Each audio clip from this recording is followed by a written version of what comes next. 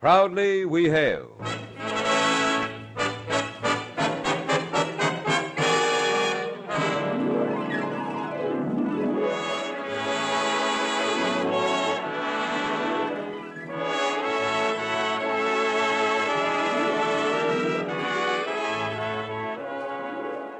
From New York City, where the American stage begins, here is another program with the cast featuring Leon Janney as the narrator. Public service time has been made available by this station for your Army and your Air Force to bring you this story as proudly we hail the United States Air Force.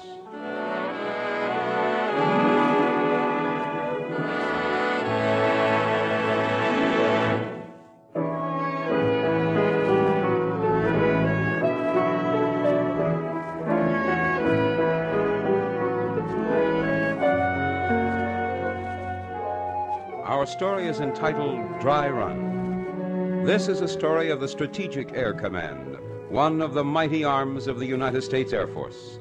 Our first act curtain will rise in just a moment after this important message. Can you qualify to wear the silver wings of a pilot in the United States Air Force and fly the speedy jets? If you have 2 or more years of college training and are between the ages of 19 and 26 and a half and are otherwise qualified, a visit to your nearest United States Army and United States Air Force recruiting station will start you on your way to your future in flight.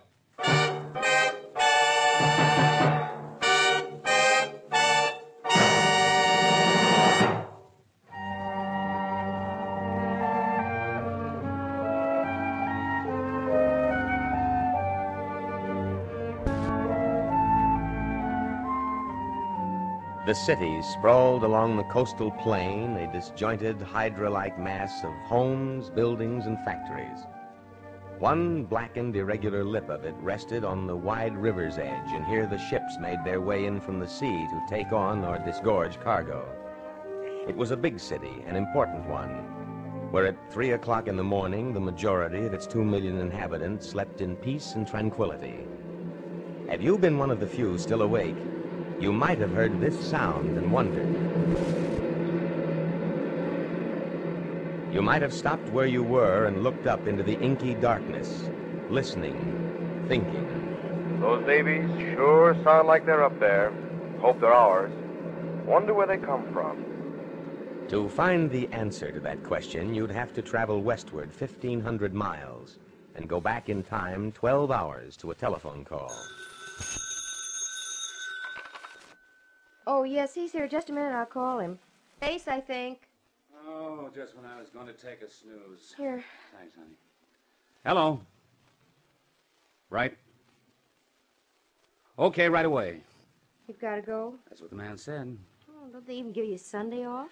Mrs. Hunter, haven't you learned in this business all days are the same? Well, I think there ought to be a law. Sell our sickle-headed pals on that idea, and who knows, I might even get Saturday off, too. What'll I tell Susie when she wakes up? He promised to take her swimming. Tell her Daddy had to go on a trip, and that he'll be back as soon as he can.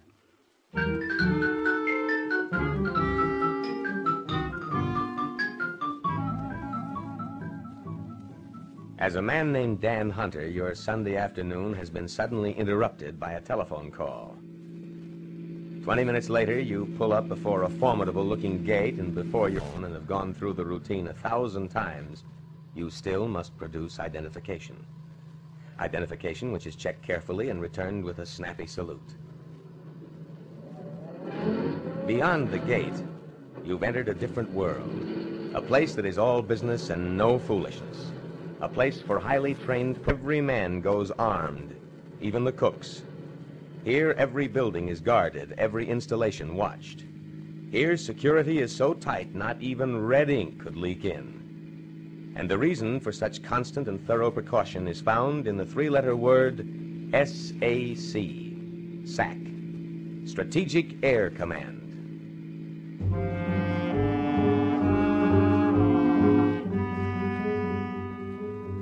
SAC, the long-range punch in the fist of the United States Air Force. A fist that's ready to strike at a moment's notice any time of the day. And then, as you leave the buildings behind, you come upon the lethal strength of the fist.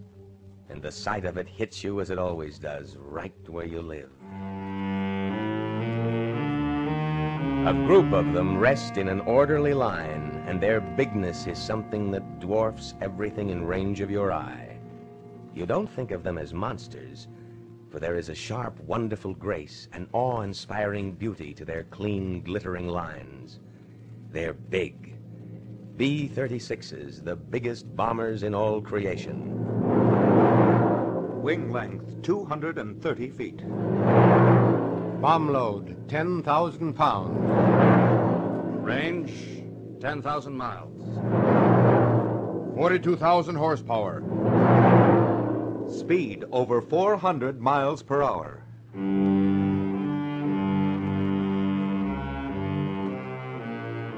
A few statistics can't paint a proper picture.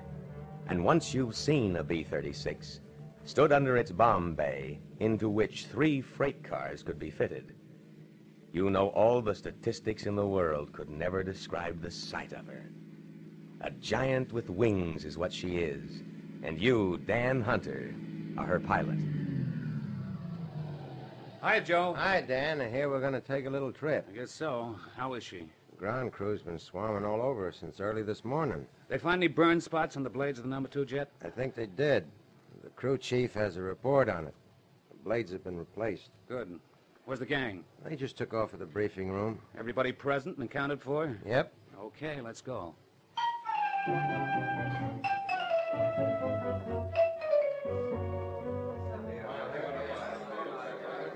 All right, gentlemen. Give me your attention, please. Your attention, please. Your target for tonight is right here, a city you're all familiar with. You'll recall that last month when you destroyed it, your route was along this path to the target, and then back by way of this course. Now, your flight tonight will follow an entirely different plan. Something on this order. As you can see, you'll be over water for approximately half of it, coming in from the east. We'll get specific in a moment, but I first... If you weren't Dan Hunter, if you were just a stranger who happened in on the briefing officer's lecture and knew nothing about the circumstances which governed it, you might very well get the impression that a war was on, that this was the real thing and not just a dry run. But as Dan Hunter, the members of his crew, or any of his squadron mates, you'd know this is a simulated mission. Routine in the sense that you have been and will continue to go on many such missions. Simulated in the sense that the city you bomb tonight will never know the fury of your attack, but real in every other respect. Real in the flight you will make, the distance you will travel confront you to and from the target. Consider this fact alone. A B-36 is the most complicated airplane ever built, ever flown. Within its massive frame are contained, among other things, 27 miles of electrical wiring, 72 electrical meters, 2,000 electronic tubes, and 1.5 miles of control cables. The air that blows through its de-icing system would heat 120 5-room houses. Before takeoff, a B-36 crew must check more than 600 different items. As Dan Hunter, plane commander of a B-36, you and your crew of 14 spend a good hour and a half checking the finer points of your flying dreadnought. Each man is responsible for a particular group of items. It's a matter of teamwork.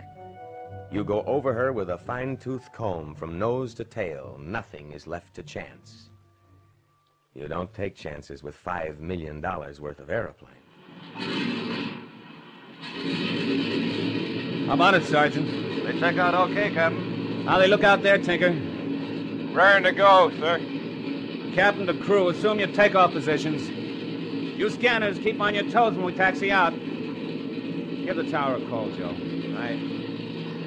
Air Force 4982 to tower. Air Force 4982 to tower, over. Tower to Air Force 4982, go ahead.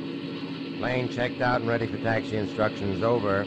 Air Force 4982, you're cleared to taxi on strip 4. Takeoff is runway 6.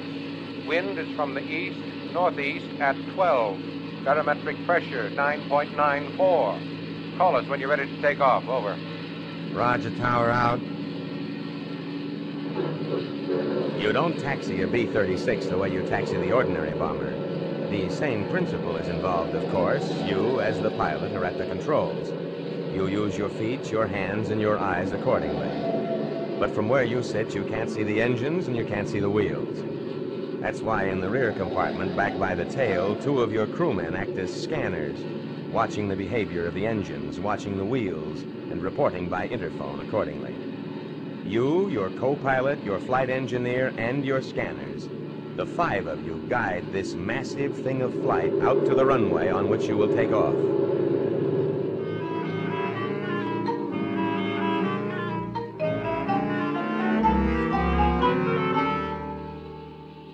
Colonel, 4892's on runway 6. They've asked for clearance to take off. That's Hunter, isn't it? Yes, sir. I'll talk to him. Hunter, this is Colonel Grindley. Latest weather reports indicate you'll be bucking strong headwinds on your approach. The navigators will have to be on their toes. You'll be over the sea a good bit of the time. Right, Colonel. I'll pass it on. Remember, you're flying a lone mission. We know the main flight will be intercepted. If you can sneak through, the mission will be that much more of a success. We'll do the best we can, Colonel. Good luck, Captain. Roger.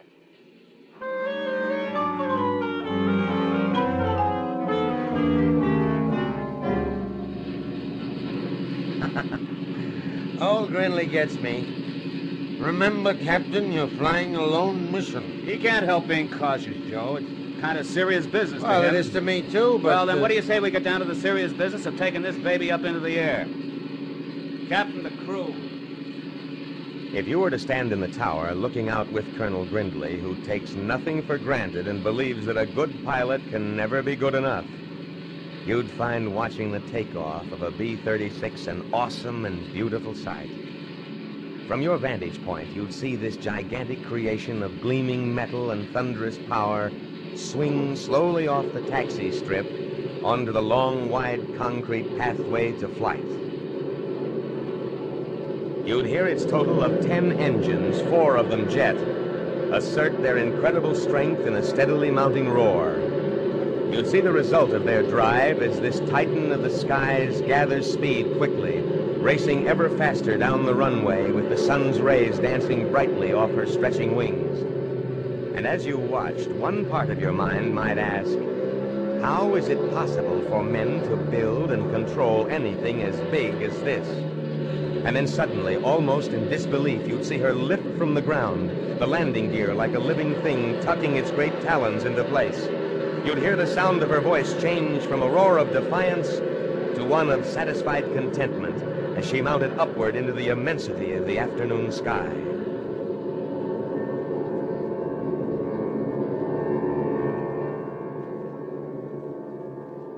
You'd watch her on her way, knowing before she came to roost again, she'd span 10,000 miles of trackless space. You'd know, too, that as a thing of flight, her beauty was majestic and overwhelming.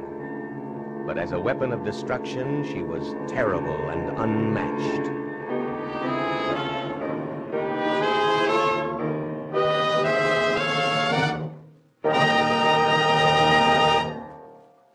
Leon Jenney as the narrator in the Proudly We Hail production Dry Run will return in just a moment for the second act. Here's an important word today about your tomorrow. There's a future in flight. Yes, for you young men between the ages of 19 and 26 and a half who have completed 2 or more years of college and are otherwise qualified, there's an excellent opportunity for a great career in your expanding Air Force. You can secure an important job as a pilot, navigator, radar observer, or flight engineer, and fly the mighty aircraft of this jet age. Remember, there's a future in flight. Visit your United States Army and United States Air Force recruiting station for details today. You are listening to Proudly We Hail, and now we present the second act of Dry Run.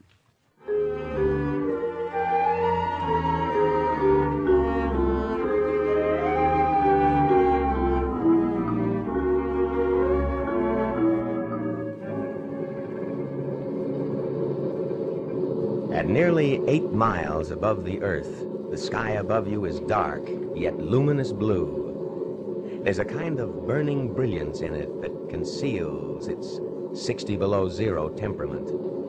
Here, should your winged world spring a leak in its pressurized frame, you and your crew would have no more than 12 seconds in which to clamp on oxygen masks.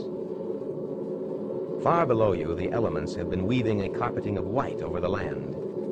As far as your eye can see, it has been tucked firmly into the horizon and is now being pulled up under and behind you. Then suddenly, the Earth is completely hidden from your view, and you bore on through the limbo of space, where quickly shifting light patterns encourage strange thoughts in your mind. Could it be there is no land below the clouds? Suppose it's all a dream and we're but voyagers here in this emptiness forever. Take over, Joe. I'm going back and see how the boys are. Yes, sir. What do I do if an engine drops off? Go out and pick it up. Seems like a reasonable answer. I always give a reasonable answer to a reasonable question. Try to keep it flying upside up, will you? For you, sir, I shall endeavor to do my utmost. Oh, it's the rich that gets the right. You leave the front office in the hands of your capable co-pilot and move on back to where your chief flight engineer and his assistants carefully watch and closely monitor the surging heartbeat of the ship.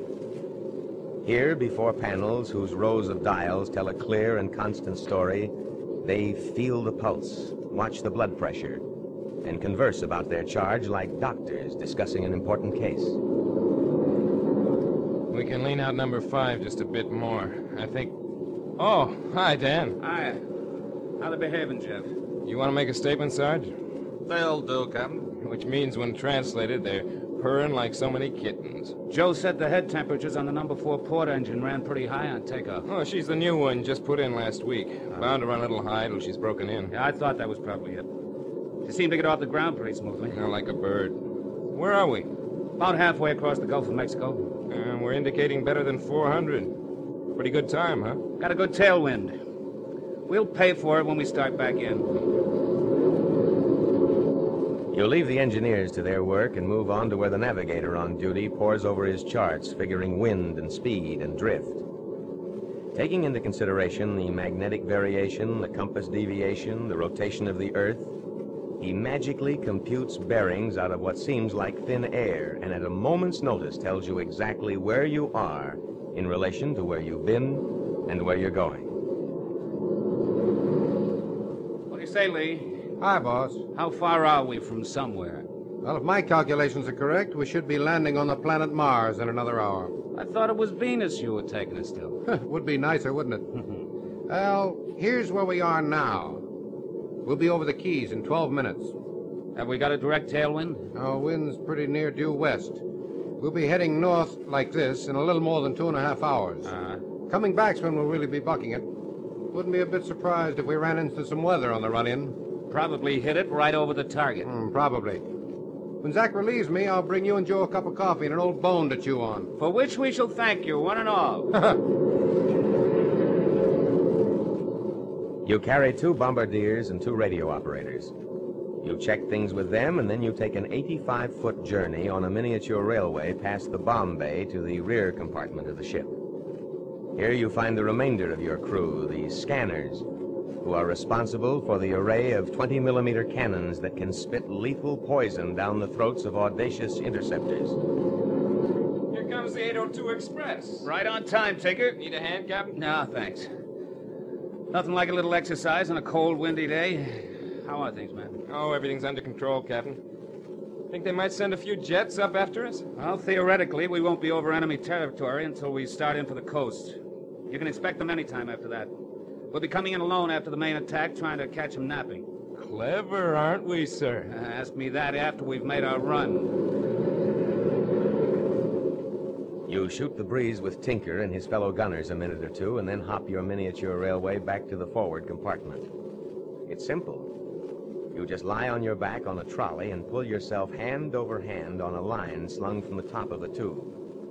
That done, you go back to your seat and take over the business of flying the big baby. Navigator to pilot. Yes, Lee. Turn to a heading of 345 degrees. 345 it is. Left that cloud layer behind. What made it coming back? Sure a lot of water down there. About as much as there is sky up here. I'll take up here. Might just as well. 345 degrees on the button.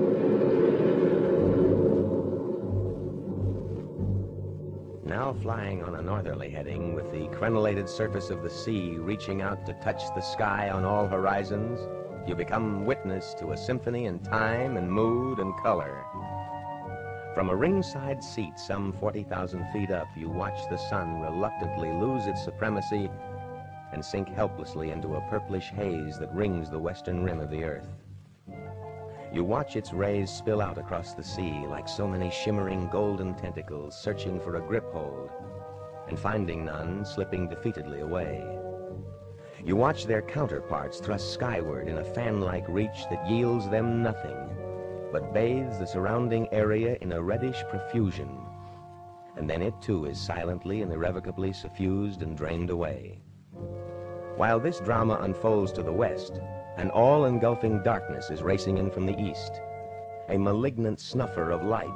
It sweeps to the dome of the sky and spills hungrily down the western perimeter, driving the final lingering vestiges of daylight before it.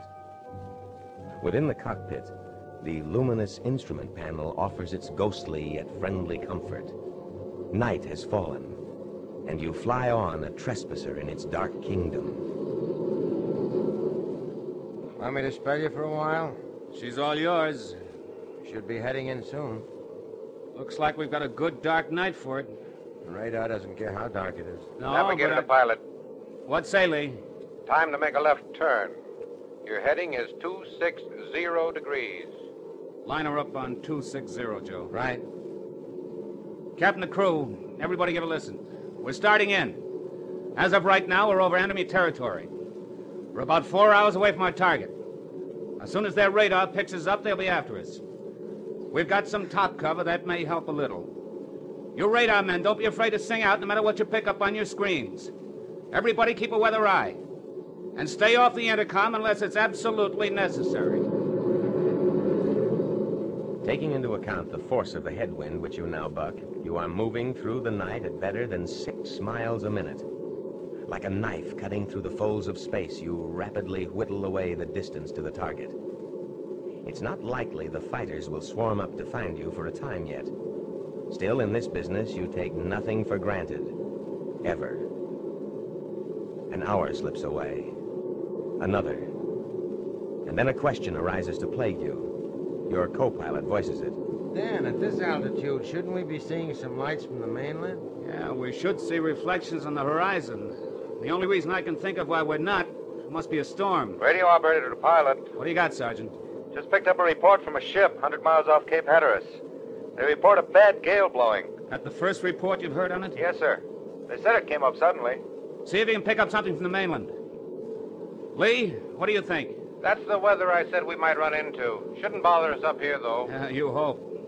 Sam, looks like you may do your bombing through the cloud cover again.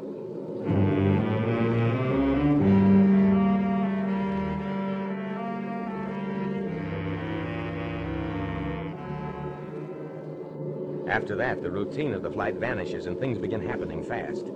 The interceptors are not asleep. They're not caught off guard. Their radar, ceaselessly probing, has found you. Jets coming up fast. A whole flock of them. Pilot to crew, we're going down into the storm. Hold on.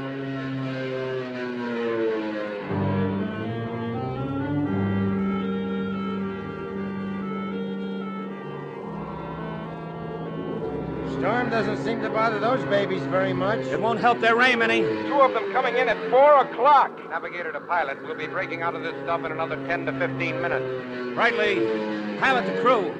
We're going to grab some altitude.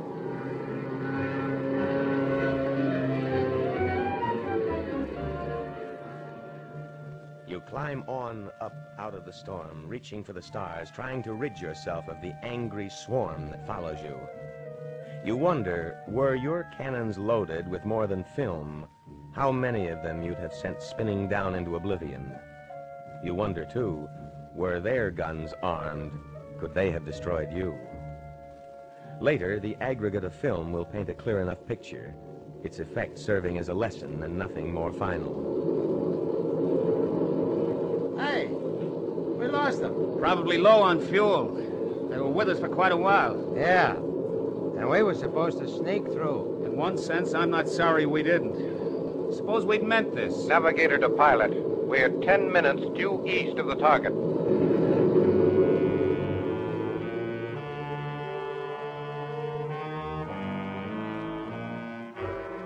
"10 minutes due east of the target.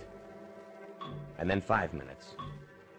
And then suddenly the cloud cover is gone, ripped away in tatters and rags, and far below the lights of the city lay, naked, defenseless. The bomb bay opens. The bombardier has the ship. And then his voice echoes matter-of-factly in your ear. Bombs away. Down there, the lights will continue to shine. The city sleeps on in peaceful unknowing. You've made another dry run. Now it's time to find your way home.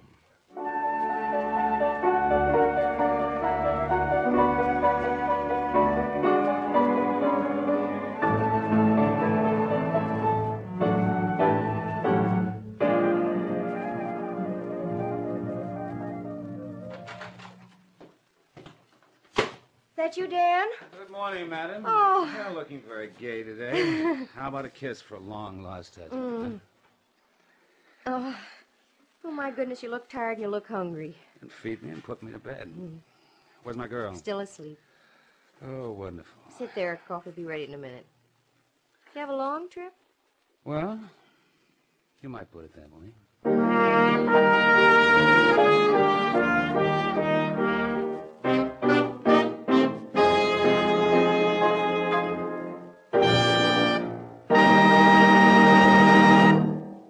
The Proudly We Hail production, Dry Run. Now, here is an important message. Young man, there's a future in flight. Today's jet age offers unlimited opportunities for young men between the ages of 19 and 26 and a half who have completed 2 or more years of college and are otherwise qualified. Yes, you can proudly wear the silver wings and fly the mighty aircraft of your United States Air Force when you've completed your training. For full details, visit your nearest United States Army and United States Air Force recruiting station today. Remember, the sooner you apply, the sooner you fly.